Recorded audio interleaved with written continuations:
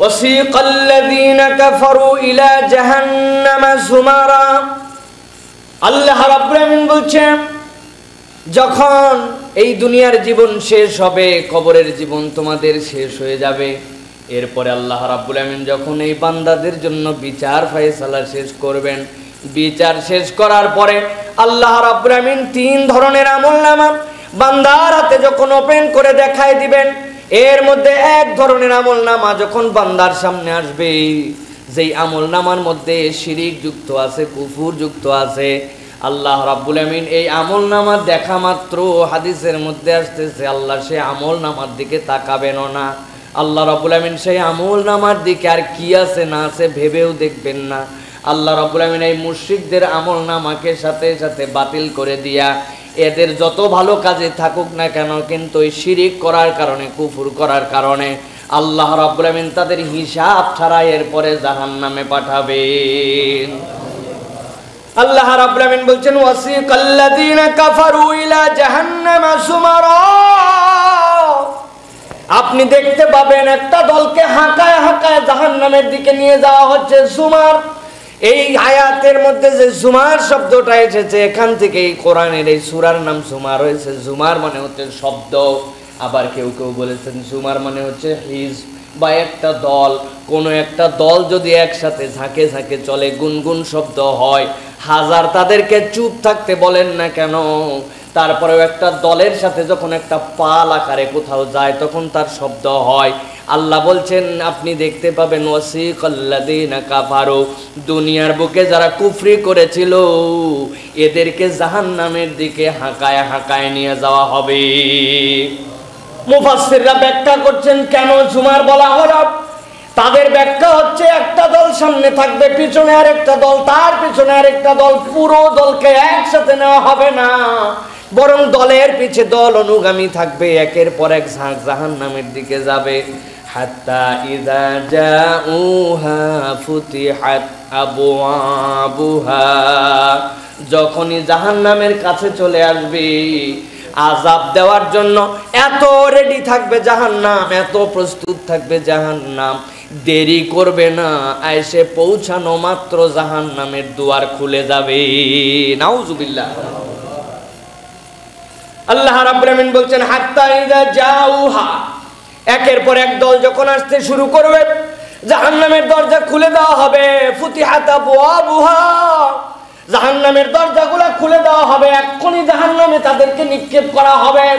কিন্তু অদ্ভুত ব্যাপার হবে, হাত দিয়ে ধাবড়ায় ধাবড়ায় সবগুলারে জাহান্নাম পর্যন্ত নিয়ে আসা হয়েছে, জাহান্নামের দুয়ারও খুলে গেছে, কিন্তু জাহান্নামে নিক্ষেপ করে দেওয়া হচ্ছে না। জাহান্নামে যাওয়ার উপযুক্ত, এক্ষুনি জাহান্নামে যাবে, জাহান্নাম তাদেরকে নেওয়ার জন্য রেডি। কিন্তু এই সময় আল্লাহ রাব্বুল আমিন বলতেছেন, একটা জিজ্ঞাসা তাদেরকে ফাইনাল করানো হবে, যেহেতু কুফরের কারণে, শিরকের কারণে তাদের আমলনামার দিকে আর তাকানো হয় নাই। জাহান্নামে নিক্ষেপের আগ মুহূর্তে সেখানে একদল ফেরেশতার মাধ্যমে আল্লাহ তাদেরকে একটা কথা জিজ্ঞেস করবেন। আল্লাহ রাব্বুল আমিন বলছেন, জাহান্নামের দোরগোড়ায় দাঁড়ায়া এখনই জাহান্নামের মধ্যে যাবে, পিছনের একটা দল রেডি আছে, একের পর এক হইচই করতে করতে জাহান্নামের দিকে চলে আসতেছে।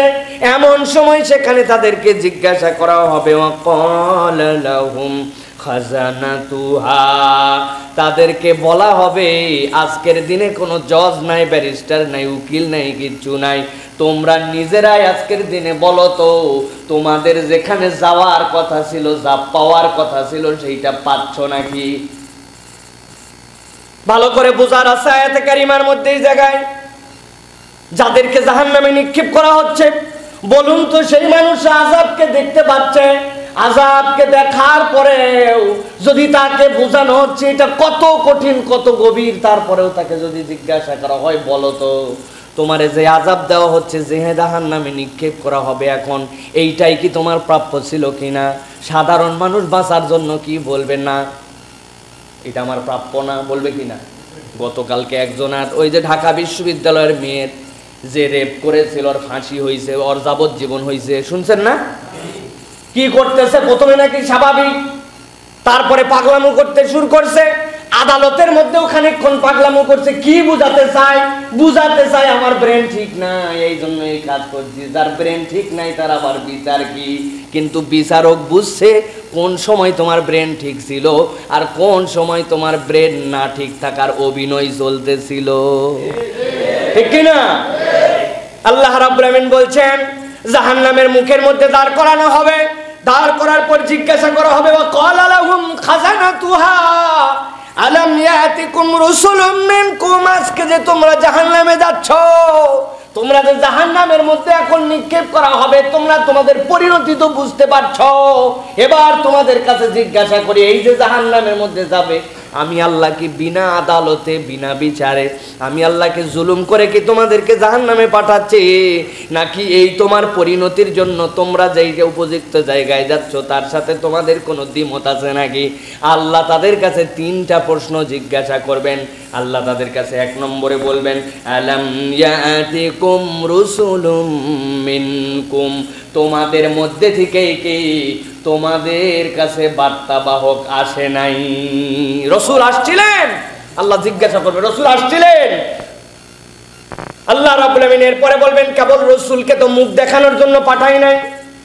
এমন একটা বুজুর্গ আপনাদের এলাকার মধ্যে আসছে, ওই বুজুর্গ আসার কারণেই সমাজ পরিবর্তন হয়ে গেছে। বুজুর্গের এমন তেলেসমাতি ওই এলাকায় থাকলেই তোমাদের নিয়ামত।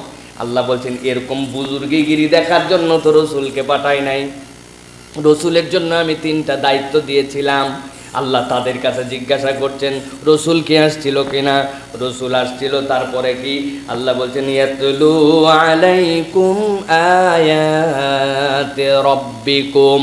বলো এবার তোমরা জাহান্নামে এক্ষুনি ফেলা হবে তার আগে বলো তিনি কি তোমাদের কাছে আল্লাহর কিতাব তেলাওয়াত করে শুনান নাই? জিজ্ঞাসা করা হচ্ছে রসুল আসছিল কিনা। এরপরে বলা হচ্ছে রসুল তার দায়িত্ব পালন করেছিলেন কিনা। রসুল কি কেবল আমি রসুল, আমি মোহাম্মদ, আমি আল্লাহর পক্ষ থেকে বার্তাবাহক, আমি আল্লাহ রাব্বুল আমিনের মুজিজাদারি একজন নবী, এই জন্য কি আসছিল কিনা? না, রসুল কি তোমাদের কাছে দিন রাত তোমাদের কাছে পরিশ্রম করে করে আল্লাহর দেওয়া বার্তা, আল্লাহর দেওয়া আয়াতগুলো তোমাদের কাছে উপস্থাপন করেছিল কিনা? আল্লাহ রাব্বুল আমিন বলবেন ওয়ায়ুনযিরুনাকুম লিকা ইয়াউমিকুম হাযা। আর আজকের দিবসের যে ভয়াবহতা, আজকে যে তোমাদেরকে ঝাঁকে ঝাঁকে ধাক্কা মেরে মেরে জাহান্নামে নিয়ে যাওয়া হচ্ছে, আজকে যে তোমাদের সামনে জাহান্নামের দরজা খুলে গেছে, জাহান্নাম দেখে যে তোমরা বুঝতে পারছো কি পরিণতি, আজকের এই দিবসটা যেরকম কঠিন হবে যদি কুফর করো, যদি আল্লাহর রসুলকে অস্বীকার করো, আল্লাহর দেওয়া আয়াত যেইগুলো আল্লাহর রসুল পড়েছেন সেইগুলো যদি না মানো, আজকে তোমাদের কি পরিণতি হবে। আজকের দিনের কথা কি ওই দিন বলা হয়েছিল নাকি? ভালো করে বুঝেন প্রিয় ভাইয়েরা, আল্লাহর নবী থাকবেন না কিয়ামত পর্যন্ত, এই রিসালাত চলবে। আজকে কোরআন আছে, কোরআন থেকে আপনাদের কাছে জানানো হলো কিয়ামতের দিনে কিন্তু এরকম একটা অবস্থা হবে, ভয়াবহ একটা রূপ ধারণ করবে। যারা কুফর করে যাবে, যারা শিরিক করে যাবে, যারা রসুল না মেনে যাবে, রসুলের দেওয়া বিধিবিধান যারা অস্বীকার করে যাবে, আল্লাহর দেওয়া আয়াত যারা নিজেদের জীবনে নিবে না, আজকে তো জানলেন অন্তত পক্ষে। আল্লাহ বলছেন ওই দিন তোমাদেরকে জিজ্ঞাসা করা হবে, বলো তো এই দিবসের যে ভয়াবহতা, ওই দিবসের কথা কি মসজিদুল জুমা কমপ্লেক্সে শুনেছিলে কিনা? আল্লাহ রাব্বুল আমিন বলছেন ক্বালু বালা।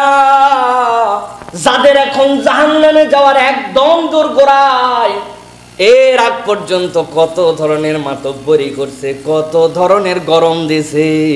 কোরআনের কথা বললে, ইসলামের বিধিবিধানের কথা বললে, কোরআন হাদিসের কথা বললে আলেম ওলামাদের ঘাড় পর্যন্ত মটকাইতে চাইছে। আল্লাহ রাব্বুল আমিন বলছেন ওই দিন আর কোনো তকব্বরি চলবে না। দুনিয়ার বুকে রসুল আসছিলেন, কোরআনের কথা বলা হয়েছিল নানান যুক্তি দিয়া দিয়া, বুদ্ধি খাটায় দিয়া দিয়া, সেইগুলার কতগুলা মাংস আর কতগুলা মানো নাই। কিন্তু আজকে জাহান্নামের সামনে শেষবারে যখন নিক্ষেপ করার আগে দাঁড় করায় জিজ্ঞাসা করা হবে, ও জাহান্নামীরা বল জাহান্নামে তো যাবি, তার আগে শেষ কথাটা বল, রসুল আসছিলেন কিনা, তেলাওয়াত করছিলেন কিনা, আজকের দিনের ভয়াবহতা তোমাকে জানাইছিলেন কিনা।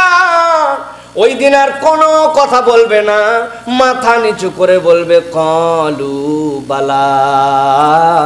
আজকে আর কোনো আমাদের কথা নাই, হ্যাঁ হ্যাঁ হ্যাঁ আমাদেরকে এগুলা সবই জানানো হয়েছিল, কিন্তু দুনিয়ার বুকে আমরা এই বুঝটা মাথায় নিয়েছিলাম না। ইনসাফ, এটা আল্লাহ রাব্বুল আলামিনের আদালত। কারণ কি, দেওয়ানুল শিরকের মধ্যে তারা আছে, দেওয়ানুল কুফরের মধ্যে তারা আছে। ইন্নাল্লাহ লা ইয়ানজুরু ইলাইহিম, আল্লাহ তাদের দিকে তাকাবেনও না। কিন্তু যেহেতু জাহান্নামে দেওয়া হচ্ছে, দেওয়ার আগে একটা জিজ্ঞাসা দিবেন, বল জাহান্নামে যে দিচ্ছি আমি কি অবিচার করছি? তোমার কাছে কি রসুল আসছিল না? রসুলের অনুগামী উলামায়ে কেরাম কি তোমার কাছে এই মাসালা জানাইছিল না? দিন সম্পর্কে ধারণা দিয়েছিল না? কিয়ামতের ভয়াবহতা কি হবে তোমার সামনে কি এই উপস্থাপন করা হয়েছিল না? তারপরেও তুমি কুফরি করছো, তারপরেও তুমি শিরিক করছো, তারপরেও আল্লাহকে মানো নাই, তারপরেও রসুলকে মানো নাই, আল্লাহ এবং তার রসুলের বিধান পছন্দ হয় নাই। এখন বলো, আমি যে তোমাদেরকে জাহান্নামে ফেলছি এটা কি ঠিক আছে কিনা? ক্বালু বালা। হে আল্লাহ, ঠিক আছে, আজকের দিনে আর আমাদের কোনো বক্তব্য নাই, আল্লাহ তুমি ঠিক মতোই আমাদের বিচার করছো। আল্লাহ রাব্বুল আমিন বলছেন ওয়ালাকিন হাক্কাত কালিমাতুল আযাবি আলাল কাফিরিন।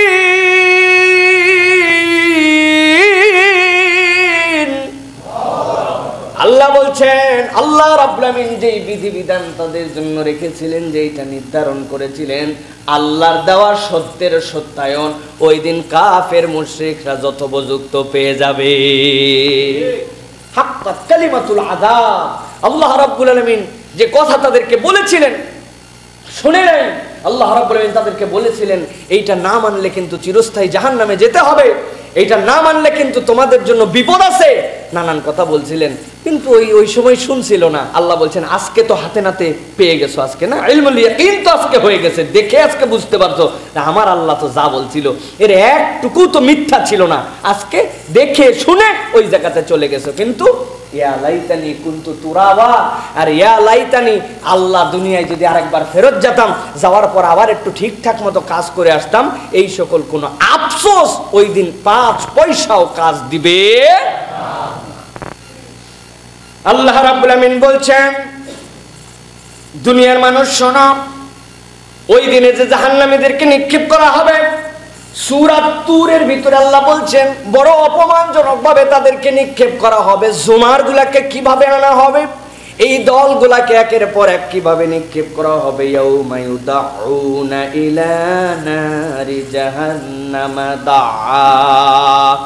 আল্লাহ বলছেন এই কথা যেই না তারা বলে দিবে ক্বালু বালা, আল্লাহ রে যা যা বলছো সবই তো সত্য, এগুলো আমরা মানি নাই, শুনি নাই। আল্লাহ বলছেন ওই দিন বড় অপমান করে করে ওই জাহান্নামীদেরকে ধাক্কা দিয়ে দিয়া এরপরে জাহান্নামে ফেলে দেওয়া হবে। তাদেরকে একদম ধাক্কা দিয়ে দেয়া পর জাহান্নামের মধ্যে নিক্ষেপ করে দেওয়া হবে। আল্লাহ রাব্বুল আমিন বলছেন কিলা দুখুলু আবওয়াবা জাহান্নাম, তাদেরকে বলা হবে ঠিক আছে স্বীকৃতি দিয়ে দিছে, এখন জাহান্নামের মধ্যে ঢুকতে শুরু করো। কিলা দুখুলু আবওয়াবা জাহান্নাম, জাহান্নামের দরজা দিয়ে এখন প্রবেশ করো। খালিদিনা ফিহা, সেইখানে চিরস্থায়ীভাবে চলে যাও। কাফের মুশরিকরা চিরস্থায়ীভাবে তোমরা জাহান্নামের মধ্যে চলে যাও, কারণ তোমাদের ঈমান নাই। আল্লাহ বলছেন ফাবিইসা মাসওয়াল মুতাকাব্বিরিন, আর এটাই হচ্ছে তকব্বরকারী অহংকারকারীদের প্রকৃত বাসস্থান। বিইসা মাসওয়াল মুতাকাব্বিরিন, মুতাকাব্বির মানে কি? অহংকারী। অহংকার তো অনেক ইমানদারও করে, অনেক সময় অহংকার তো করা যাবেই না। আল্লাহ রাব্বুল আমিন বলেছেন অহংকার এটা হচ্ছে আল্লাহ রাব্বুল আলামিনের চাদর, এটা আল্লাহ রাব্বুল আলামিন নিজের পরিচয়। দুনিয়ার কেউ অহংকার করতে পারে না, কিন্তু এইখানে যে মুতাকাব্বির বলা হয়েছে, এই মুতাকাব্বির মানে দুনিয়ার এই অহংকার না।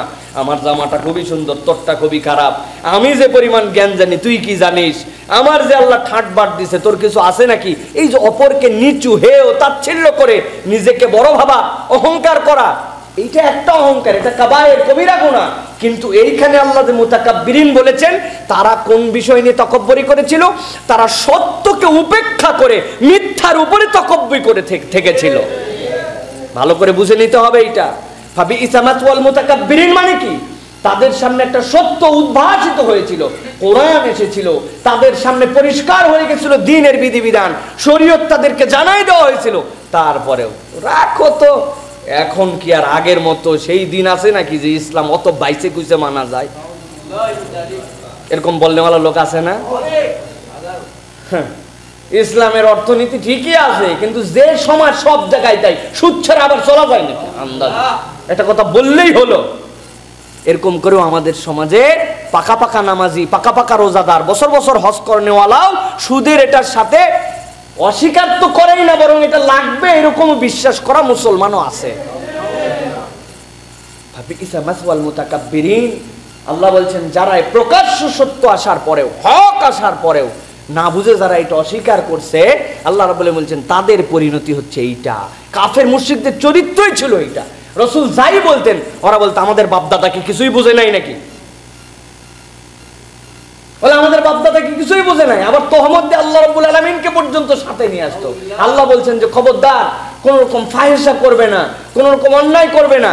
ওরা বলে আল্লাহু আমারানা বিহা, আমরা তো এমনি এমনি করি না, আমাদের আল্লাহ এই রকমই মনে হয় বলছিল। এইরকম করে যুক্তি তর্ক দিয়া তারা নিজেদেরকে গাফেল রেখেছিল। আল্লাহ বলছেন ফাবিইসা মাসওয়াল মুতাকাব্বিরিন, এই ধরনের লোকদের জন্য ওই দিন ভয়াবহ পরিণতি হয়ে যাবে। এই জন্য প্রিয় ভাইয়েরা, জাহান্নামের এই জায়গা থেকে বাঁচার জন্য আমাদেরকে প্রচেষ্টা করতে হবে, এবং আল্লাহ রাব্বুল আলামিন যেই কথাগুলি বললেন এগুলো আমাদের অন্তরের মধ্যেও ধারণ করতে হবে যে আল্লাহ যদি ওই দিন আমাদেরকে আল্লাহ মাফ করুক, আমরা যদি কুফরির মধ্যে নিমজ্জিত হয়ে যাই, শিরিককারী হয়ে যাই, তাহলে ওই দিন কিন্তু আল্লাহ রাব্বুল আলামিন আমাদেরকেও একই কথা জিজ্ঞাসা করেই জাহান্নামের মধ্যে নিক্ষেপ করায় দিবেন। নাউযুবিল্লাহি মিন যালিক।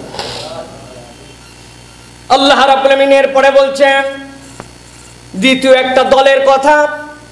আল্লাহ রাব্বুল আমিন জানাচ্ছেন এরপরে পরেই শোনো, ওয়াসিকাল্লাযীনা তাকাউ রাব্বাহুম ইলাল জান্নাতি যুমারা।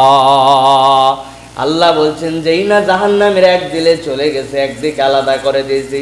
আল্লাহ বলছেন বিচারের ক্ষেত্রে এরপরে রব্বুল আলামিন একটা শ্রেণীকে আলাদা করবেন, যাদের মধ্যে নূর আছে, যাদের মধ্যে ঈমান আছে, আল্লাহ রাব্বুল আমিন তাদেরকে আলাদা করবেন। এটা দ্বিতীয় দল।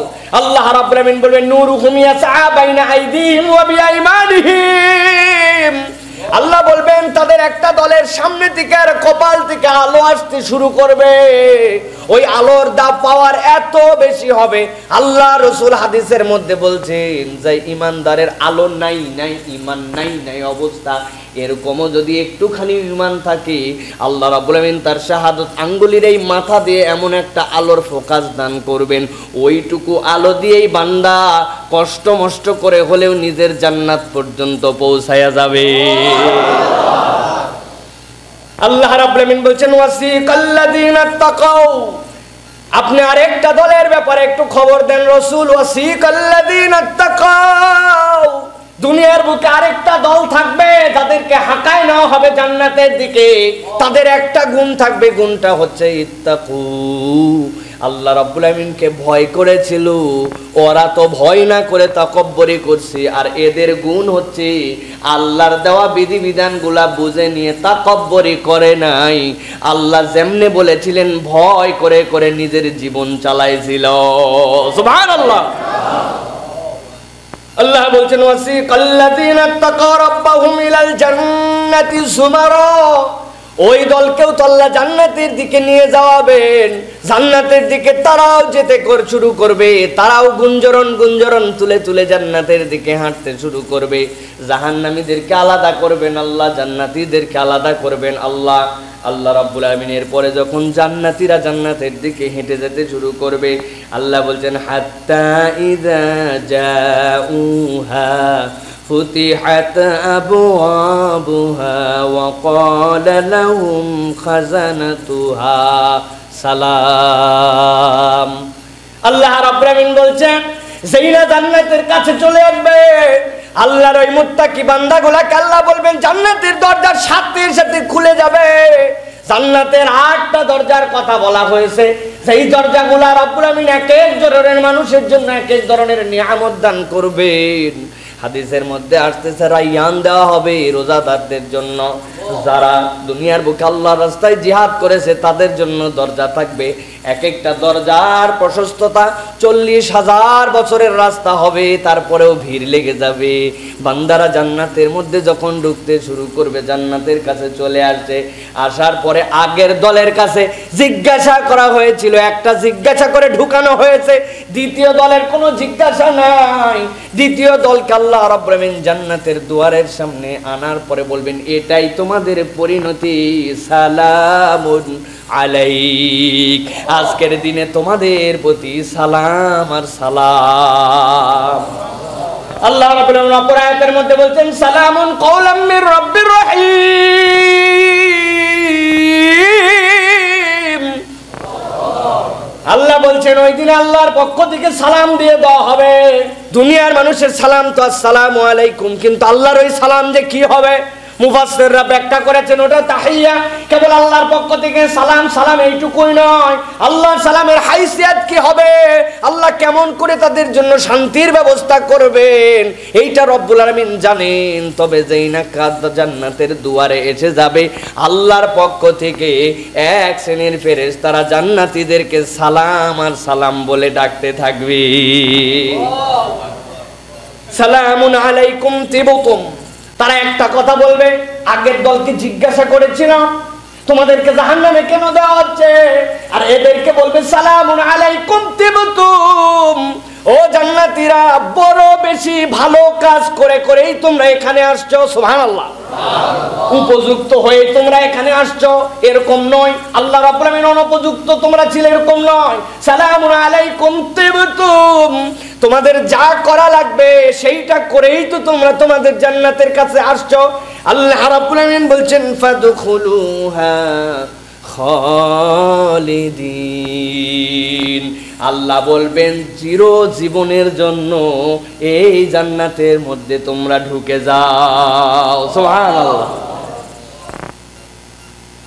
আল্লাহ রাব্বুল আলামিন বলছেন, দেখো তো এর আগের আয়াতে কারিমার মধ্যে যা কথাবার্তা জাহান্নামের বাহিরে হয়েছে, তাদের জাহান্নামে নিক্ষেপ শেষ, দুয়ার বন্ধ, ওদের সাথে আর কোনো কথা নাই, কোরআনে তার আর কোনো এই পর্যন্ত বর্ণনা নাই সূরা জুমারে। কিন্তু আল্লাহ রাব্বুল আলামিন জান্নাতীদের বর্ণনা দিচ্ছেন, জান্নাতীরা যখন জান্নাতে ঢুকেছে, ঢোকার পরে যখন তাদের পরিণতির ব্যাপারে ফেরেশতারাই বলছে তোমরা উপযুক্ত ছিলে এইটার জন্য, যা করতে হবে তাই তো করে করে তোমরা এখানে এসেছো। জান্নাতীরা ভিতরে ঢুকে বলবে, ক্বালুল হামদুলিল্লাহিল্লাযী সাদাকানা ওয়া'দাহু ওয়া আওরাসানাল আরদা নাতাবাওয়াউ মিনাল জান্নাতি হাইসু নাশা। আল্লাহ রাব্বুল আলামিন বলছেন, জান্নাতীরা ঢুকে মুখগুলা উজ্জ্বল শুরু করবে। জান্নাতীদের যারা প্রথম দিকে জান্নাতে ঢুকবে, চাঁদের পূর্ণিমার রাতে যেরকম চাঁদ উজ্জ্বল হয়, যেই দিকে তাকানোর জন্য কোনো কষ্ট হয় না চোখের, কিন্তু উজ্জ্বলতা মানুষকে মুগ্ধ করে। এক একটা জান্নাতীর চেহারাগুলো এরকম উজ্জ্বল হবে। আদম আলাইহিস সালাম যত বড় ছিলেন, 60 জিরাআন, 60 হাত লম্বা আল্লাহ বানায় দিবেন, বিশাল হ্যান্ডসাম একটা মানুষ। দুনিয়ার বুকে যেরকমই চেহারা থাক, দুনিয়ার বুকে হয়তো বেটে ছিল, দুনিয়ার বুকে হয়তো দেখতে সুন্দর ছিল না, কালো চামড়া ছিল, এশিয়াটিক চেহারা ছিল, নানান ধরনের বর্ণ ছিল, কিন্তু আল্লাহ বলছেন, আল্লাহ রাব্বুল আলামিন যাদেরকে জান্নাতে ঢুকাবেন, জান্নাতে ঢুকানোর সময় আরেক হাদিসের মধ্যে আসছে, এরপরে যারা যাবে তারাগুলা যেরকম দূর থেকে দেখতে যেরকম উজ্জ্বল উজ্জ্বল লাগে, আল্লাহ প্রত্যেকটা জান্নাতীর এমন আজব একটা চেহারা দিবেন। সবাই জান্নাতি, কিন্তু একজনের থেকে আরেকজনকে দেখলে উজ্জ্বল উজ্জ্বল ভিন্ন ভিন্ন লাগবে, সুবহানাল্লাহ। আল্লাহ বলছেন, তারা যখন ঢুকবে, ঢুকে বলবে ক্বালুল হামদুলিল্লাহ, আল্লাহ রাব্বুল আলামিনের প্রশংসা করবে। সেখানে ও বলবে সব প্রশংসা তো আমার সেই রবের, লিল্লাযিনা সাদাকানা ওয়া'দাহ, আমরা দুনিয়ার বুকে কোরআনের মধ্যে যা পড়েছিলাম, আমার রাসূল যা বলেছিলেন, আজকে তো আমরা সব সত্য দেখতে পাচ্ছি, সুবহানাল্লাহ। ওই দিন তো রব্বুল আলামিন বলছিলেন মাথায় কাজ করবে না, আল্লাহ রাব্বুল আলামিন তোমাকে কি দিবেন ধরবে না, আল্লাহ রাব্বুল আলামিন তোমার চোখের মধ্যেই যোগ্যতা দেন নাই, মা লা আইনুন রাত ওয়ালা উযনুন সামিআত ওয়ালা খাতারা আলা কলবি বাশার, ও বান্দা, তুমি তোমার মন দিয়ে কত দূর পর্যন্ত কল্পনা করতে পারো? তোমার দুনিয়ার পুরা সম্পদের মালিক হয়ে গেছো তুমি, সব দুনিয়ার টাকা পয়সা তোমার হয়ে গেছে। একটা ফকিরও খাটের মধ্যে শুয়েই কল্পনা করতেই পারে। আল্লাহ তার মনটাকে এত ওয়াইড দিয়েছেন, এত দূর পর্যন্ত ভাবার অবকাশ দিয়েছেন, ঠিক কিনা? একটা মিসকিন সকালবেলা বের হয়, সন্ধ্যা পর্যন্ত যদি হাত না পাতে তার খাবার চলে না। রাত্রে শুয়ে শুয়ে চিন্তা করতেছে দুনিয়ার যত চাউলের কল আছে সব চাউলের কলের মালিক আমি হয়ে গেছি। কল্পনা করতে পারবে কিনা? কেউ বাধা দিবে? আল্লাহ বলছেন ওয়ালা খাতারা আলা কলবি বাশার। রাসূল আপনি জানায় দেন জান্নাতের বর্ণনার কি দিব আর কত দূর দিব। বান্দা তোমার মন যত দূর পর্যন্ত চিন্তা করতে পারে, তোমার চিন্তার মনের ক্ষমতা যেখানে শেষ, আমার আল্লাহ সেখান থেকেই তোমাকে দেওয়া শুরু করবে। বান্দারা যাওয়ার পরে বলবে ওয়াকালুল হামদুলিল্লাহিল্লাযী সাদাকানা ওয়া'দা ওয়া আওরাসানাল আরদা নাতাবাওয়াউ মিনাল জান্নাতি হাইসু নাশা।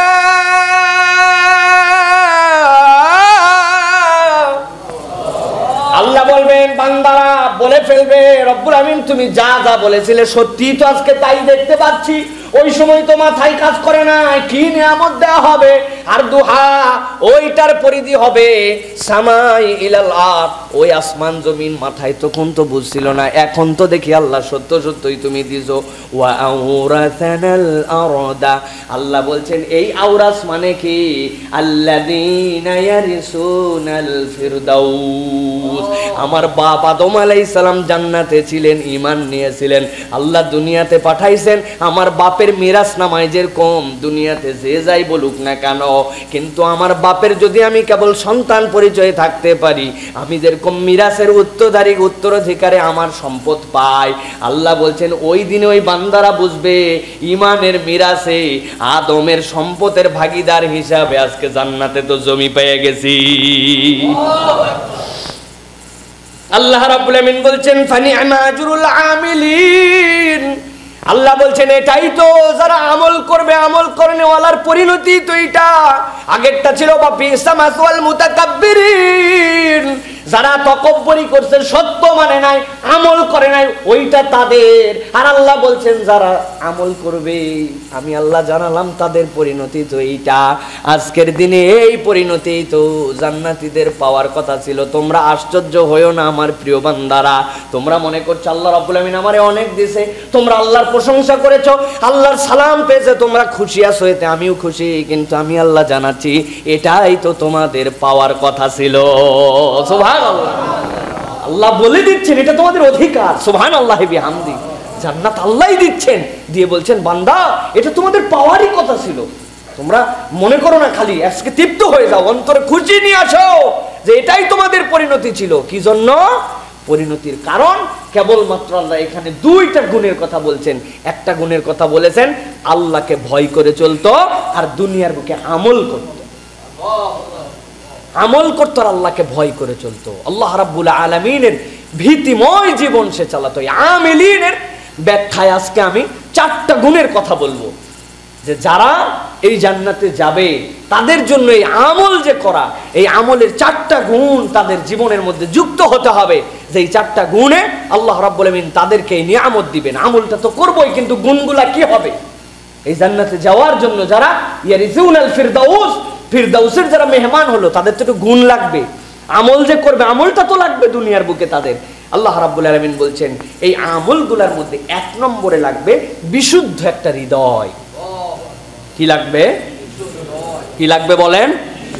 বিশুদ্ধ হৃদয়, একটা অন্তর লাগবে, বিশুদ্ধ অন্তর। দেখেন এই কথাটা খুবই সহজ এবং সস্তা কথা আমাদের জন্য। এই দুনিয়াতে সব বিষয়ের ডাক্তার আছে, আছে না? আমাদের ঢাকা শহরে চোখের ডাক্তার নাই? আছে না? তারপরে কানের ডাক্তার আছে না? আমাদের আছে, আমাদের জন্য স্কিন স্পেশালিস্ট আছে না?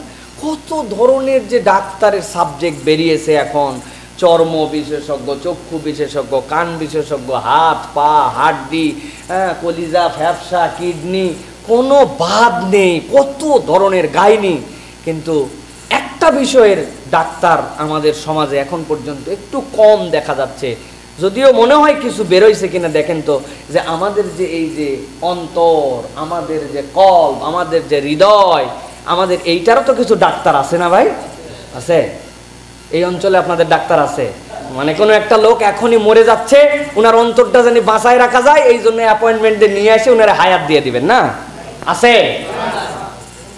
আল্লাহ রাব্বুল আলামিন বলছেন বিশুদ্ধ অন্তর বোঝানোর জন্য এই কথাটা বললাম। এই অন্তরের ডাক্তার আমাদের নাই, কিন্তু আল্লাহ রাব্বুল আলামিন বলছেন আজব ব্যাপার, তোমার চোখ দেখতে ঠিক, তোমার নাক দেখতে ঠিক, হাত দেখতে ঠিক, শরীর দেখতে ঠিক, পা দেখতে ঠিক, কোনো রোগ নাই, কিন্তু আমি আল্লাহ বললাম তুমি রোগগ্রস্ত, জরা। কেমন করে? রাসূলকে বললেন, হে রাসূল আপনি জানাই দেন, ইজা সালুহাত সালুহাল জাসাদ ওয়া ইজা ফাসাদাত ফাসাদাল জাসাদু কুল্লু। আল্লাহ বলছেন যদি ওই অন্তর তোমার ঠিক হয়ে যায়, আলা ওয়াহিয়াল কলব, তার নামই হচ্ছে কলব, ওইটা ঠিক, তোমার শরীরের বাকি যাই ডিস্টার্ব থাক, আমি আল্লাহ বললাম তুমি ঠিক আছো। আর তোমার শরীরের সব ঠিক দেখা যায়, কিন্তু তোমার অন্তর যদি বিশুদ্ধ না হয়, আমি আল্লাহ বললাম ফাসাদাল জাসাদু কুল্লু, তোমার পুরো শরীরে কিচ্ছুই নাই। কেমন করে কিচ্ছু নাই? আরে হাত পা চোখ নাক তো সবই আছে, তাও কেমন করে কিচ্ছু নাই? আল্লাহ বলেন কিচ্ছু নাই এর মানে হচ্ছে ওই দিন যাওয়ার পরে তোমারে জাহান্নামে যেতে হবে। তো ওই সুন্দর হাত পা নিয়ে অন্তর অশুদ্ধ করে জাহান্নামে যাওয়ার থেকে তোমার তো দুনিয়ার বুকে হাত পা চোখ নাক কামানে যদি কিছু ডিস্টার্বও থাকে, অন্তর বিশুদ্ধ করে জান্নাতে যাওয়া বান্দা উত্তম হবে, ঠিক কি না? এই জন্য প্রিয় ভাইরা, আমিলিন, এই আমিলিন হচ্ছে তারা যাদের বিশুদ্ধ একটা অন্তর থাকবে। আমরা সব দিকে ফোকাস দিয়েছি, অন্তরের দিকে ফোকাস দেই নাই প্রিয় ভাইরা। দাফলাহা মান যাক্কাহা, আল্লাহ বলছেন ওইটাকে যে বিশুদ্ধ করছে সেই সফল হয়ে গেছে। আল্লাহ রাব্বুল আমিন বলছেন বিশুদ্ধ হৃদয় কেমন করে হবে? ছোট্ট একটা আয়াতে কারিমা একটু রিলেটেড এর সাথে, সূরা হাসর 10 নম্বর আয়াতের মধ্যে আল্লাহ বলছেন ওয়াল্লাযীনা জাউ মিন বাদিহিম ইয়াকুলুনা রব্বানা ইগফির লানা ওয়া লিইখওয়ানিনা আল্লাযীনা সাবাকুনা বিল ঈমান ওয়া লা তাজআল ফি কুলুবিনা গিল্লাল লিল্লাযীনা আমানু রব্বানা ইন্নাকা রাউফুর রহিম। আল্লাহ রাব্বুল আলামিন বলছেন ওয়াল্লাযীনা জাউ মিন বাদিহিম ইয়াকুলুনা রব্বানা ইগফির লানা ওয়া লিইখওয়ানিনা আল্লাযীনা সাবাকুনা বিল ঈমান। আল্লাহ অন্তরটা আমার এমন বানাও, বড় বড় শিক্ষা আছে এর মধ্যে।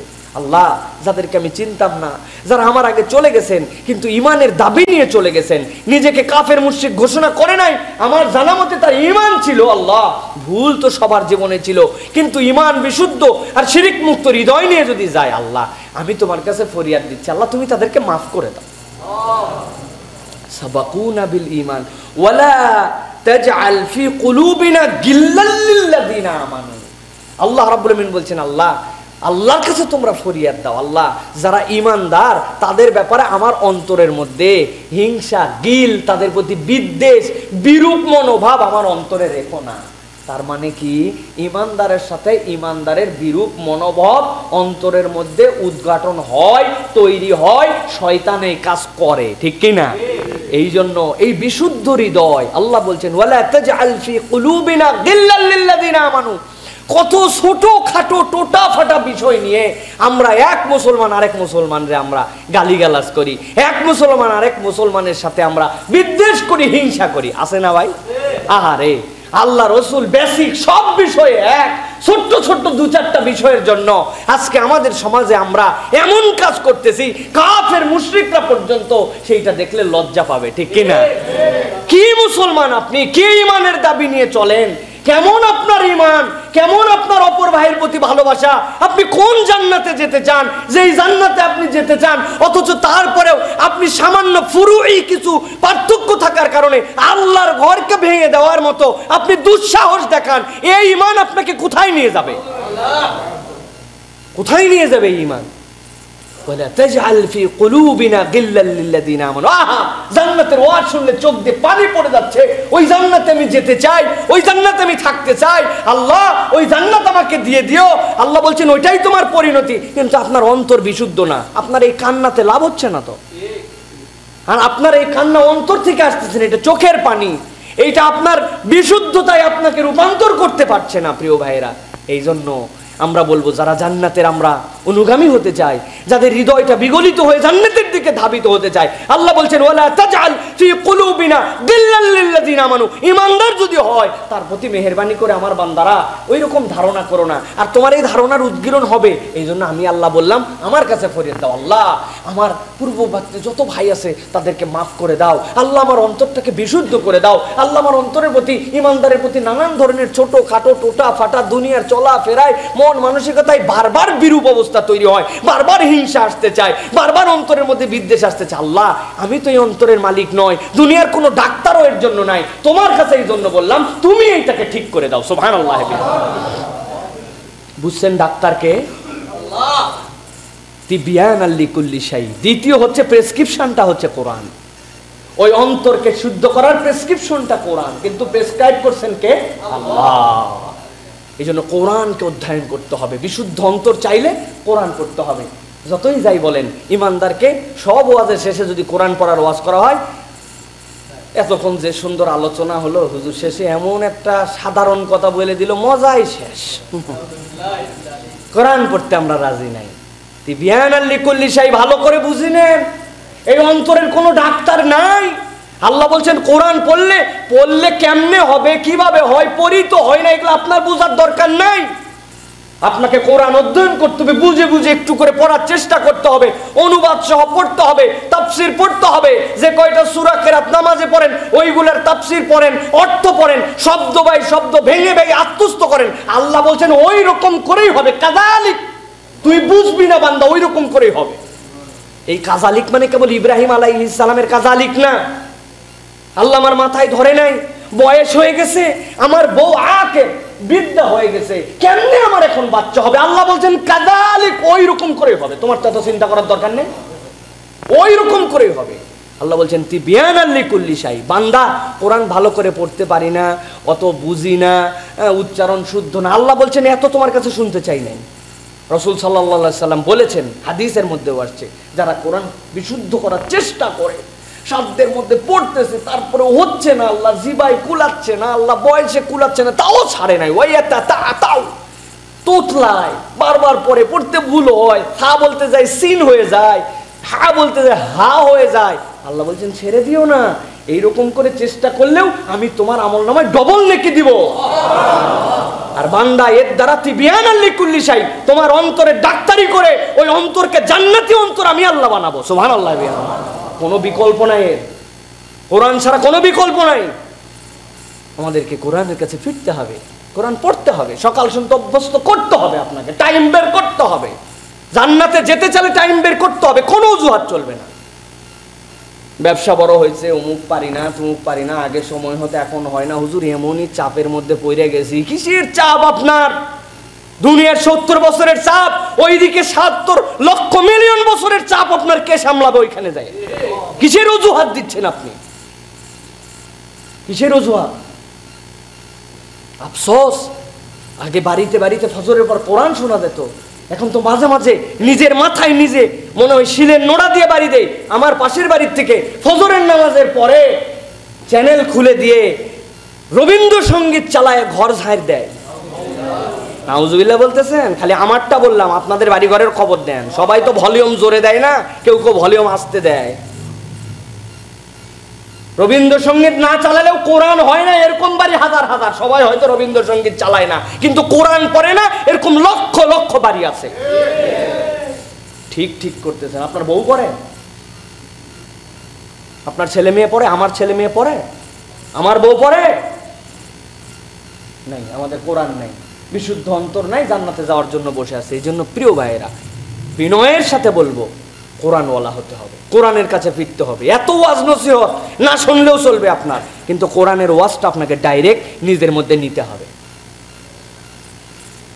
আল্লাহ রাব্বুল আমিন বলছেন, দ্বিতীয় তাদের জন্য আরেকটা গুণ হবে সবর। তারা অন্তরের মধ্যে বড় ধৈর্যশীল হবে। ওই আমিলিন যাদেরকে আল্লাহ রাব্বুল আমিন ইয়ারিসুনাল ফিরদাউস বানাবেন, তাদের আরেকটা চরিত্র হবে, তাদেরকে আমলকারী হিসাবে আল্লাহ বলেছেন। ওই আমলের কারণেই তো বান্দা তোমাদেরকে জান্নাতে এনেছি। কি গুণ হবে তাদের?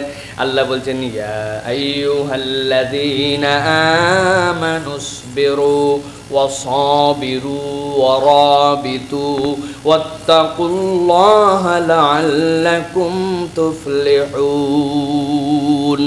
আল্লাহ রাব্বুল আমিন বলছেন, হে ঈমানদারেরা, আমি আল্লাহ তোমাদেরকে বললাম ইসবিরু, তোমরা ধৈর্যশীল হও, সাবিরু, ওই ধৈর্যের উপরে অটল থেকো। কখনো ধৈর্য ধরো, আবার কখনো এমনও ধৈর্য হও এরকম দ্বিমুখী আচরণ জানি না হয়। তোমরা ধৈর্যশীল হও, সব ক্ষেত্রে ধৈর্যশীল, আচরণে ধৈর্য, কথায় ধৈর্য, আমলে ধৈর্য, আখলাকে ধৈর্য, বাড়িয়ালির সাথে ধৈর্য, সমাজে ধৈর্য, পরিবারে ধৈর্য। কেউ তোমারে অত্যাচার করছে, কষ্ট দিছে, সেখান থেকেও তুমি ধৈর্য ধরো। যা করবে ধৈর্যের সাথে, দ্রুতগামী হইও না, একদম অস্থির হইও না। ও সাবিরু, আর ওই ধৈর্যের উপরে বান্দা কায়েম থেকো। সুবহানাল্লাহ। আল্লাহ রাব্বুল আমিন বলছেন ওয়ারাবিতু, আর তোমরা প্রস্তুত থেকো, তোমরা আল্লাহর জন্য নিজেদেরকে প্রস্তুতি রেখো। রাবিত, রিবাত মানে হচ্ছে সীমান্ত পাহারা দেওয়া। আল্লাহর দ্বীনের জন্য যদি তোমাদের কখনো ডাক আসে, কখনো প্রয়োজন হয়, ও আমার বান্দারা প্রস্তুত থেকো। কিন্তু ধৈর্যশীল না হইলে প্রস্তুতি কিন্তু নিতে পারবে না। রাবিতু, আল্লাহর জন্য প্রস্তুত থাকতে হবে। আল্লাহ রাব্বুল আমিন বলছেন ওয়াত্তাকুল্লাহ, আর এই সবগুলা গুণ যদি তোমার মধ্যে নিতে চাও, আল্লাহকে ভয় করো বান্দা, আল্লাহকে ভয় করো।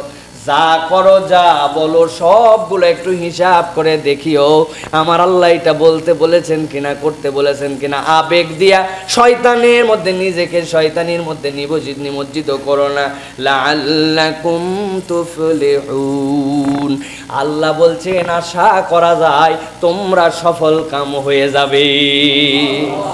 আশা করা যায় সফল কাম হয়ে যাবে। সেই সফলতা কি? আল্লাহ রাব্বুল আমিন বলছেন ফানিআমা আজরুল আমিলিন, এর জন্যই তো জান্নাত দেওয়া হবে তোমাদেরকে। সফল হবে, ধৈর্য ধরো, ধৈর্যের উপরে কায়েম থাকো, আল্লাহর জন্য প্রস্তুত থেকো, আল্লাহকে ভয় করো। আশা করা যায় সফল হবে। সফল কি? ওইখানে ঢোকার পরে বলবে কলুল হামদুলিল্লাহ, আল্লাহ তুমি আমাদেরকে যা যা দিতে চাইছিলে সবই তো পেয়ে গেছি। আল্লাহ বলবেন কেবলমাত্র এটা তোমাদেরই নয়, আমিও খুশি হয়ে বললাম বান্দা এটা তো তোমাদের পাওনাই ছিল। সুবহানাল্লাহ। 3 নম্বরে আমাদের জন্য একটা গুণ লাগবে। গুণ তো অনেক লাগবে, কিন্তু আমার মনে হচ্ছে এখন আমাদের মধ্যে যেইগুলোর ঘাটতি আছে, 3 নম্বরে আমাদের ঘাটতি হচ্ছে আমরা অবিশ্বস্ত হয়ে গেছি। বিশ্বস্ত মানুষ হতে হবে। বিশ্বস্ততা আমাদের মধ্যে নেই, বিশ্বস্ততার ঘাটতি হয়ে যাচ্ছে আমাদের মধ্যে। আল্লাহ রাব্বুল আমিন সূরা নিসা 58 নম্বর আয়াতের মধ্যে বিশ্বস্ততার একটা উদাহরণ দিয়েছেন। আল্লাহ বলছেন ইন্নাল্লাহা ইয়া'মুরুকুম আন তুআদ্দুল আমানাতি ইলা আহলিহা। আল্লাহ রাব্বুল আমিন বলছেন ইন্নাল্লাহা ইয়া'মুরুকুম, আল্লাহ তোমাদেরকে নির্দেশ দিচ্ছেন আন তুআদ্দুল আমানাত, তোমাদের কাছে যে আমানতগুলা থাকবে, তোমাদের কাছে যেইগুলাকে আমানত হিসাবে দিয়ে দেওয়া হবে, সেইগুলা তোমরা যার যেইটা প্রাপ্য সেই অনুযায়ী সেইগুলা পৌঁছাইয়া দিও। এইটা কার নির্দেশনা? কার? আমানত পৌঁছানো কার দায়িত্ব?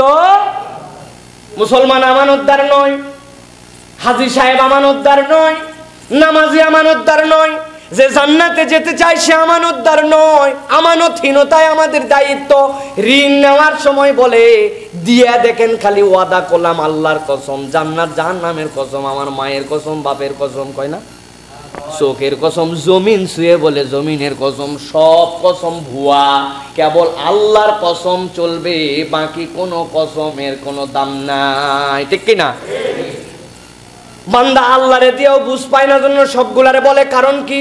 কারণ বেশিরভাগের নিয়ত হয় যেই ঋণ নেয়, যে আমানত নেয়, যে আমানত কেউ দেয় একবার চিন্তা করে খালি দিয়ে দেখ তারপরে কি হয়। আছে না ভাই? ব্যাংকের লোন যারা নেয় আমাদের, এদের বেশিরভাগ মনের নিয়তি থাকে যে একবার লোনটা স্যাংশন করে পাস খালি করাতে পারলেই হয়, তারপরে এটা দেওয়া। কারণ যে পরিমাণ ঋণ নিছে আর যে মিথ্যা মর্টগেজ ফটগেজ দেখায়, ওই পরিমাণ সম্পদ থাকলে ওনার ঋণই নেওয়া লাগতো না, ওইগুলা দেখায়া দুকায়া নেওয়ার উদ্দেশ্যই থাকে। তাছাড়া এত হাজার হাজার কোটি টাকা ঋণ খেলাপি কেন হয়? ঋণ খেলাপি নাই, ওরাই আবার পার্টি চলায় দেখবেন, সব পার্টিতে, কোনো পার্টিকে মেনশন করে বলতেছি না, সব পার্টি বাংলাদেশের যেগুলো প্রচলিত পার্টি ওনারাই সবচেয়ে দামি। কারণ ওনারা ঋণ তুলে যদি 1000 কোটি টাকা পায় তো 2-4 কোটি টাকা দিয়ে দিলে কি সমস্যা? আর কি বাপের টাকা? ওইগুলো তো আপনার আমার জনগণের ব্যাংকের টাকা। আল্লাহ রাব্বুল আলামিন বলছেন বড় সাবধান, জান্নাতে যেতে চাও ইমানের পরিচয় দাও, নামাজও পড়ো, কিন্তু আমি আল্লাহ বলছি এই গুণ লাগবে তোমার জন্য। আল্লাহ বলছেন ইন্নাল্লাহা ইয়ামুরুকুম আন তুআদ্দুল আমানাতি ইলা আহলিহা, তার আমানতদারি যেইটা, তার আমানত যার প্রাপ্য, আমানত হিসাবে কেউ দিলে খেয়ানত করো না, এখানে পৌঁছায় দিও। আল্লাহ বলছেন ওয়াইযা হাকামতুম বাইনান নাসি আন তাহকুমু বিল আদল। আল্লাহ রাব্বুল আলামিন বলছেন আর যখন তোমরা মানুষের মধ্যে কোনো বিচার ফয়সালা করবে, আদালতের সাথে বিচারটা করো আমার আল্লাহ যে হুকুম দিয়েছেন, আল্লাহর বিধান অনুযায়ী তোমরা দণ্ডবিধি কার্যকর করো। কার বিধান অনুযায়ী? এখনই বলবেন হুজুর এতক্ষণ পরে আপনি লাইনে আসছেন, বুঝে ফেলাইছে আপনি কোন দলের হয়ে কথা বলেন, কি ঠিক না? এই কথা বললেই আমাদেরকে দলবাজ বানায় দিবে। বুঝছি বুঝছি, আপনি অমুক দলের এজেন্ট, আমি একটা দলের এজেন্ট, আমার দলের নাম হচ্ছে হিজবুল্লাহ, আল্লাহর দল, ঠিক কি না? ওই দল যিনি প্রতিষ্ঠিত করছেন তিনি রব্বুল আলামিন, ওই দলের যিনি জীবন বিধান দিয়েছেন তিনিও রব্বুল আলামিন, ওই দলের জন্য যেইটাকে সংবিধান করে দুনিয়ার বুকে পাঠাইছেন তার নাম হচ্ছে আল ফুরকান, ঠিক কি না? আল্লাহ রাব্বুল আলামিন বলছেন ওয়াইদা হাকামতুম বাইনান নাসি আন তাহকুমু বিল আদলি ইন্নাল্লাহা নি'ম্মা ইয়াইযুকুম বিহ। এত সুন্দর একটা আয়াত আল্লাহ দিয়েছেন, একটু যদি আয়াতের মজাটা, আয়াতের শিক্ষাটার ভাষাটা কল্পনা করেন আপনার মধ্যে আনন্দের হিল্লোল বয়ে যাবে। আল্লাহ বলছেন আমি নির্দেশ দিলাম তোমাদেরকে, তোমরা দুনিয়ার বুকে আল্লাহর দেওয়া বিধিবিধান অনুযায়ী আদালত প্রতিষ্ঠা করো।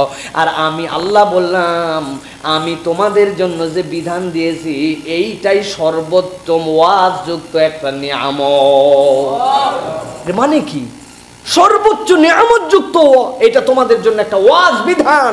মানে বান্দা তুমি দুনিয়ায় মাথা খাটাইয়া তোমার যত ধরনের বিচার ফয়সালা হুকুম দিতে চাবে এইটার কিছু অংশ কার্যকর দেখবে, কিন্তু আমি আল্লাহ বললাম ইন্নাল্লাহা নি'ম্মা ইয়াইযুকুম বিহি, আমি আল্লাহ যে নিয়ামত দিয়েছি ওইটা যদি করো তাহলে কিয়ামত পর্যন্ত এর থেকে উপযুক্ত নিয়ামত তোমাদের জীবনে আর কিছুই হতে পারে না। সুবহানাল্লাহ। বান্দা বান্দার বুদ্ধি খাটাইছে, আর আল্লাহ রাব্বুল আলামিন যেই বান্দা সৃষ্টি করেছেন আল্লাহ সেই খান থেকে পরিকল্পনা করে তোরে দিয়েছেন। তোর হিসাবে কুলাবে না, তোর মাথায় বুদ্ধিতে কুলাবে না। তোর বুদ্ধিতে দুনিয়ার বুকে একজন ধর্ষক ধর্ষণ করছে তারপরে নিয়ে বিয়ে দিয়ে দিতে পারো, তুমি বিয়ে দিয়ে মনে করছো সমাজের মধ্যে অন্তত পক্ষে ওই মেয়ের ইজ্জতটা বাঁচালাম, তোমার বুদ্ধিতে তুমি এটা করতে পারো। কিন্তু আমার আল্লাহ বলতেছেন তোমার বুদ্ধি ওইটা দুনিয়ার বুকে তুমি খাটালেও আমি আল্লাহ যে নিয়ামত দিয়েছি ওই বুদ্ধির সাথে ওইটা মিলে নাই। আমি আল্লাহ বলেছি যদি সে ধর্ষণ করে, সে যদি জেনা করে, জেনার ফায়সালা জেনাকারী হিসাবেই তাকে দিতে হবে বিয়ে শাদী পরে। এরপরের থেকে তো আরো নতুন নতুন জেনাকার তৈরি হবে, হয়ে বলবে আমরা বিয়ে করবো। এখন বেকায়দায় পড়লে বিয়ে করবে, বেকায়দায় না পড়লে পার পেয়ে গেলাম। দুনিয়ার বুকে এইটা মনে করতে পারেন আপনি, আমরা কিছুই বলছি না, কিন্তু আমার আল্লাহ যেটা বলছেন সেইটা বললাম। আল্লাহ বলছেন বিচার হয় নাই, ওই মেয়ের যথোপযুক্ত সম্মান হয় নাই, ওই বিয়ে সম্মান নয় তার জন্য। কিসের ওই বিয়ে সম্মান? তাহলে আরো তো 50 জন এটাতে অনুপ্রাণিত হবে। বিচার হইল? আল্লাহ বলছেন হইছে, বিচার হইছে, দুনিয়ার বুকে তো একটা বিচার হয়েছে। কিন্তু আমি আল্লাহ বললাম ইন্নাল্লাহা নি'ম্মা ইয়াইযুকুম বিহি, আমি আল্লাহ তোমাকে যে নিয়ামত যুক্ত বিচার দিয়েছি এই অনুযায়ী যদি বিচার করো এইটা কিয়ামত পর্যন্ত সমাজে শান্তি আনবে। ওইটা একটা পরিবারে হয়তো আপাত দৃষ্টিতে বাপের কান্দের থেকে বোঝা চলে গেল, যেহেতু আমাদের সমাজে সেই হুকুম দণ্ডবিধি আল্লাহরটা নেই, সে ঠিকই আছে, অন্তত পক্ষে তো উনি কিছু করছে, তাই না? কিন্তু আল্লাহ বলছেন যদি চূড়ান্তটা যাও কি করতে হবে? আল্লাহর দেওয়া বিধান তোমাকে বাস্তবায়ন করতে হবে বান্দা। এটা কিসের সাথে শর্তযুক্ত? ভুলে গেছেন, জান্নাতে যাওয়ার সাথে শর্তযুক্ত। জান্নাতে যাইতে চাইলে এটা তোমাকে করতে হবে। আল্লাহ রাসূল সাল্লাল্লাহু আলাইহি ওয়াসাল্লাম মক্কায় এসেছেন, 2-4-10 জন ঈমান এনে ফেলছে। আল্লাহ নবী সাল্লাল্লাহু আলাইহি সাল্লাম একদিন দেখলেন কাবার দরজা খোলা আছে। কাবার দরজার চাবিটা ছিল তালহা ইবনে জুবাইরের কাছে, ওসমান ইবনে তালহা রাদিয়াল্লাহু তাআলা আনহুর কাছে। ওসমান ইবনে তালহা কাবার দরজা খুলতেন, আর আব্দুল্লাহ ইবনে আব্বাস আর তার বংশের ছেলেপেলেরা এই নসলে যারা ছিল তারা হাজিদেরকে পানি খাওয়াতো। ওসমান ইবনে তালহা বলতেছেন, সোমবার আর বৃহস্পতিবার কাবার দরজা খুলে রাখতাম আমরা, দরজার চাবি আমার কাছে খুলে দেই, ভিতরে মানুষ ঢুকে, ঢোকার পরে বরকত নেয়, ভিতরে ঢোকার পরে তারা যার যার মতো আল্লাহর কাছে চায়। একদিন মুহাম্মদ সাল্লাল্লাহু আলাইহি ওয়াসাল্লাম 10-12 জন লোক নিয়ে আসছেন, কাবার দরজা খোলা দেখে ভিতরে ঢুকবেন, রসুলকে ঢুকতে দেয় না। খবরদার, খবরদার, কাবার ভিতরে ঢুকতে পারবে না। রসুলকে গালিগালাজ পর্যন্ত, কটূক্তি পর্যন্ত করেছে। ওসমান ইবনে তালহা ঢুকতে দেন নাই। আল্লাহ নবী মাথা পেতে সবগুলা সহ্য করেছেন, উচ্চবাচ্য করেন নাই, কটূক্তি পর্যন্ত করেছে, রক্ত গরম করে দেওয়ার মতো কথা বলেছে। আল্লাহ নবী কিচ্ছু বলেন নাই, তারপরেও চুপ করে থেকেছেন। আল্লাহ নবী শেষে বলছেন ওসমান ইবনে তালহাকে, ওসমান শুনে রাখো, এমন এক দিন আসবে যেই দিন এই কাবার চাবি কিন্তু আমার কাছে আসবে। ওই কাবার চাবি আমার কাছে আসার পরে কিন্তু বিষয়টা ভিন্ন রকম হবে। ওসমান বলেছে যেদিন কাবার চাবি তোমার কাছে যাবে মুহাম্মদ, ওই দিন কুরাইশদের বিপর্যয়ের দিন, ওর থেকে বড় বিপর্যয় আর লাঞ্ছনা তাদের জীবনে আর কোনোদিন হবে না। আল্লাহ নবী বলছেন ভুল বললে ওসমান, ওই দিনই কুরাইশদের সবচেয়ে বড় আনন্দের দিন হবে, কারণ তারা ওই দিন বান্দার গোলামি থেকে প্রকৃত আল্লাহকে চিনে ফেলবে। মক্কা বিজয় হয়ে গেছে। আল্লাহ নবী ডাক দিলেন ওসমান ইবনে তালহা কই? ওসমান ইবনে তালহা কাঁপতে কাঁপতে আল্লাহর নবীর কাছে এসে বলছে চাবি দাও, কাবার চাবি দাও। সব কুরাইশরা দেখতেছে। আল্লাহর নবী চাবি নিয়ে নিলেন ওসমান ইবনে তালহার কাছ থেকে। আল্লাহর নবী কাবা খুললেন, কাবার ভেতরের যতগুলো মূর্তি ছিল সবগুলোকে অপসারণ করলেন, আল্লাহর তৌহিদের সাক্ষ্য কাবার মধ্যে থেকে দিলেন, কুল জা আল হক ওয়া যাহাকাল বাতিল। আল্লাহর নবী এরপরে কাবার ভিতরে একাই আল্লাহর জন্য সিজদায় অবনত হলেন, কাবার থেকে বেরিয়ে আসলেন। আসার পরে সামনে বসে আছেন আব্বাস, বসে আছেন আল্লাহর নবীর জন্য জীবন উৎসর্গকারী আলী রাদিয়াল্লাহু তাআলা আনহু, শুয়েছিলেন ওই হিজরতে যাওয়ার সময় বসে আছেন। আল্লাহর নবীর সামনে ওমরে ফারুক একবারে লাঙ্গা তলোয়ার নিয়ে তাকবীর দিতে দিতে কাবার সামনে প্রথম হাজির হয়েছিলেন, বসে আছেন। এখনই তো কাবার চাবি যার কাছে যাবে তার সম্মান বেড়ে যাবে। আমরা কি না কি করছি ইসলামের জন্য। আল্লাহর নবী বললেন ওসমান ইবনে তালহা কই? ওসমান ইবনে তালহা আসলো। আল্লাহর নবী বললেন আমার আল্লাহর দেওয়া বিচার অনুযায়ী আমি আদালত করলাম, এই চাবি কিয়ামত পর্যন্ত তোমার বংশধরকে দিয়ে দিলাম। এর নাম হচ্ছে বিশ্বস্ততা। এই অন্তরওয়ালা মানুষ আমাদেরকে হতো বিশ্বস্ততা অর্জন করতে হবে মানুষের কাছে। রাসূল আরবি সাল্লাল্লাহু আলাইহি সাল্লাম বিশ্বস্ততার মানদণ্ডে পৃথিবীর সকলের উপরে ছিলেন। আপনি রাসূলের চরিত্র নিয়ে যাই বলেন না কেন, রাসূলের থেকে বিশ্বস্ত মানে যারা একদম অন্ধ তাদেরও তো এটা বোঝার কথা। আল্লাহ রাসূল সাল্লাল্লাহু আলাইহি ওয়াসাল্লাম চলে যাচ্ছেন, হযরত আলী রাদিয়াল্লাহু তাআলা সবচেয়ে ছোট মানুষ হিসেবে ঈমান এনেছিলেন। আল্লাহ রাসূলের কি দরকার পড়ছে তার বাড়ির মধ্যে তারে রেখে যাওয়া, একসাথে চলে গেলেই তো কাম শেষ। কেন রেখে গেছেন? যেই মানুষটা নবীরে মারার জন্য ঘোষণা দিছে, নবীর জন্য 100টা উটের কথা বলছে, কল্লা পাইলে পুরস্কার দিবে বলছে, লোকরে তাড়ায় দিছে, নিজের মেয়ের বাচ্চারে হাত ছিঁড়ে ফেলছে। আল্লাহ নবী করিম সাল্লাল্লাহু আলাইহি সাল্লামের নাতি তার হাত ছিঁড়ে ফেলছে টানাটানি করে, মদিনায় যাবে আর যাবে না এই নিয়ে এত দুশ্মনী করেছে। আল্লাহ নবীর মাথার উপরে উটের বুড়ি চাপায় দিছে, হযরত ফাতেমা টানতেছেন তাকে পর্যন্ত সরাতে দিচ্ছে না, নবীজির জীবন বের হয়ে যাওয়ার মতো দশা হয়েছে। এত যাদের নবীজির বিপক্ষ অবস্থান, তারা সব শেষেও এসে বলে নাই যে মক্কার আর কারো বিশ্বাসী পাই নাই, আমরা তোমার তে ভালো লোক পাইছি, সব জিনিসপত্রগুলো দাও, তোমরা যেহেতু আমার ধর্মের তে বাপদাদাতে বের হয়ে গেছো, তোমাদের সাথে নাই জিনিসপত্র দাও। ওরা সব দিকে রসুল বিরোধী, কিন্তু বিশ্বস্ততায় মোহাম্মদ সাল্লাল্লাহু আলাইহি ওয়াসাল্লাম তখনও তাদের কাছে আল আমিন। সুবহানাল্লাহ। একটু এই কথাগুলো একটু অন্তর দিয়ে বুঝেন কেন বলতেছে এইটা। রসুল আরবি সাল্লাল্লাহু আলাইহি ওয়াসাল্লাম তখনও আমিন। নবীজি বলেন এইগুলো সব বুঝাই দিয়ে তারপরে তুমি আসবে। আলী বুঝতেন যে রসুল বলছেন আসবে মানে আমার এখানে মরণ নাই, আর আল্লাহর পক্ষ থেকে জেনেই বলছেন রসুল আরবি সাল্লাল্লাহু আলাইহি ওয়াসাল্লাম তার কাছে আমানত ছিল, বিশ্বস্ত রাসূল।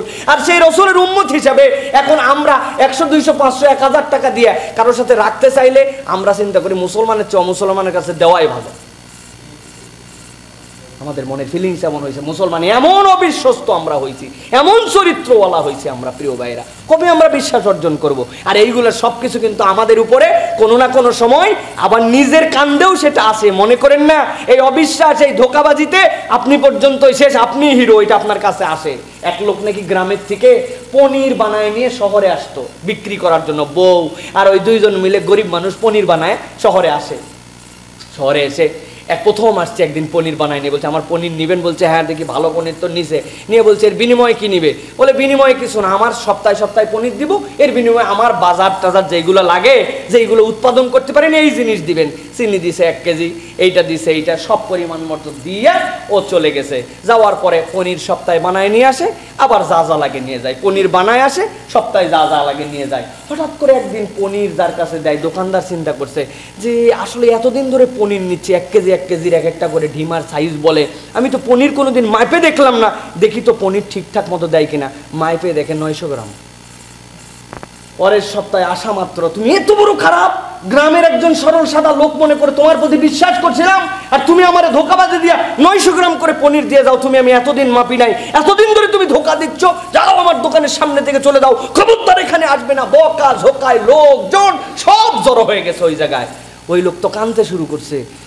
আরে কান্দিস কি জন্য? লোকজন বলছে ভাই সত্যি কথা বলতেছে, আমি কোনোদিন ধোকা দেই নাই। তো ধোকা দেই নাই তো যে মাপছে আমাদের সামনে 900 গ্রাম, তো 900 গ্রাম তুই দিলি কি জন্য 1 কেজি? বলে ভাই আমি গরিব মানুষ, আমার বাড়িতে কোনো দাড়ি পাল্লাও নাই, বাটকারাও নাই, আমি অপরের বাড়ির থেকে একটা দাঁড়ি চাইয়ে নিয়ে আসি, আর বাটকারা হিসাবে প্রথম দিন যখন ওনার দোকানে আসছিলাম, দেওয়ার পরে আমারে বলছিল এটা 1 কেজি চিনি তোমারে দিলাম, ওই 1 কেজির চিনির ওজনে আমি তো ওজন দিই।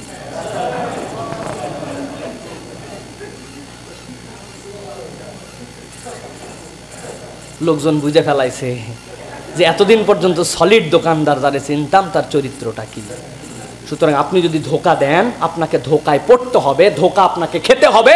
দুনিয়ায় ধোকায় না পড়লেও জাহান্নাম পেয়ে আপনাকে খেসারত পূরণ করতে হবে। ইমানদারকে এই জন্য বিশ্বস্ত হতে, প্রিয় ভাইয়েরা, বিশ্বস্ত চরিত্র আমাদেরকে হতে হবে। আল্লাহ রাব্বুল আলামিন বলছেন ইন্নাল্লাহা কানা সামিআন বাসীরা। আর জেনে রাখো তোমার আল্লাহ সর্বদ্রষ্টা, সর্বশ্রোতা। আল্লাহরে ফাঁকি দিয়া তুমি কিচ্ছু করতে পারবে না। পারবো আমরা আল্লাহরে ফাঁকি দিয়া? এই জন্য প্রিয় ভাইরা এই সূরা জুমারের এই দুটো আয়াত আবার বাড়িতে যাই একটু দেখে নেবেন। 71 নম্বর আয়াত থেকে 75 পর্যন্ত একটু পড়বেন, শেষ আয়াত পর্যন্ত। আল্লাহ রাব্বুল আলামিন জান্নাতীদের গুণ বর্ণনা করেছেন, জাহান্নামীদেরও গুণ বর্ণনা করেছেন। কেন জাহান্নামে যাবে, কেন জান্নাতে যাবে, জাহান্নামে যাওয়ার আগে তাদের জিজ্ঞাসা কি হবে, আর জান্নাতে যাওয়ার পরে তাদের ফিলিংস কি হবে। আল্লাহ রাব্বুল আলামিন আমাদেরকে এই আয়াতে কারিমাগুলোর আলোকে নিজেদের জীবনে বিশ্বস্ত এবং পরিপূর্ণ ঈমানদার হওয়ার তৌফিক দান করুন। আল্লাহুম্মা আমিন। ওয়া আখির দাওয়ানা আলহামদুলিল্লাহি রাব্বিল আলামিন। সুবহানাল্লাহ।